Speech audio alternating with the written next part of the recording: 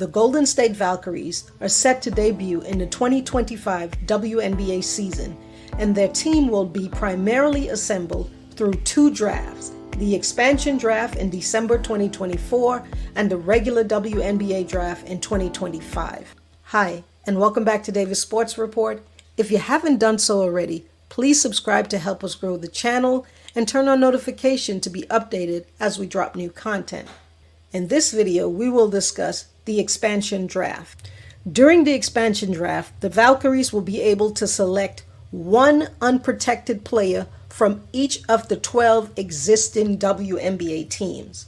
This will allow them to build the foundation of their roster, but each team can protect up to 6 players, limiting the Golden State Valkyries option. For those Golden State Valkyrie fans that are salivating at the thought of drafting Paige Becker, Kiki Ari-Offend, I hate to be the bearer of bad news, but in the regular WNBA draft in April 2025, the Valkyries will not participate in the lottery for the top picks because they are an expansion team. The lottery is reserved for the 4 teams with the worst cumulative records over the last 2 seasons, and that's 2023 and 2024. Instead, the Golden State Valkyries will receive the 5th pick in each of the 3 rounds of the draft, which will give them a solid chance to add young talent without disrupting the existing lottery process designated to help struggling teams.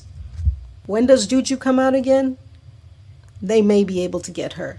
When considering targets from each team for the expansion draft, the Valkyries should focus on players who offer versatility and growth potential. Some strategic picks could include Vegas Aces Jackie Young, a talented two-way player who can add scoring depth and defensive toughness. Would Jackie Young be a protected player? Yes, but they also have to re-sign Kelsey Plum, so maybe she's available. From the New York Liberty, Kayla Thornton, a reliable forward who can provide veteran leadership and strong defense. From Chicago Sky, Dana Evans is on the block. Will she be protected? It depends on what her trade value is. And she did not play her best ball this season.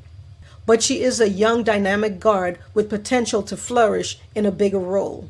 From Phoenix Mercury, there is Sophie Cunningham, a shooter who can spread the floor and bring intensity on both ends of the floor. I mean, who doesn't like seeing an aggressive Sophie Cunningham? From the Seattle Storm, Izzy Maglavore, a young defensive-minded center who can anchor the Valkyries' front court. She brings strong shot blocking and rebounding potentials. Will she be protected? Most likely, but it's fun to throw her in there. But a center that might be available is Brianna Jones from the Connecticut Sun. Now, she is a free agent, but the Valkyries can target one free agent, and she would be one of the free agents I go after because she's one of the better post players in the league. Another free agent to target would be Kelsey Mitchell from the Indiana Fever. Would it be a long shot to land Kelsey Mitchell? Absolutely yes, but why not? She's a free agent and you can target her. Another player for the Valkyries to focus on would be Ariel Atkins from the Washington Mystics. Atkins is a two-way guard who brings championship experience and elite perimeter defense. She could serve as a veteran leader for the new team while providing scoring and defensive reliability. By focusing on young players from the expansion draft and targeting experienced vets and free agents, Golden State Valkyries can build a balanced roster that combines future potential with immediate contribution. The 2025 season promises to be a crucial year for this new franchise as they lay the foundation for long-term success. If you enjoyed this video, give it a thumbs up. And as always, comment, subscribe, and thank you guys for watching. See you in the next video.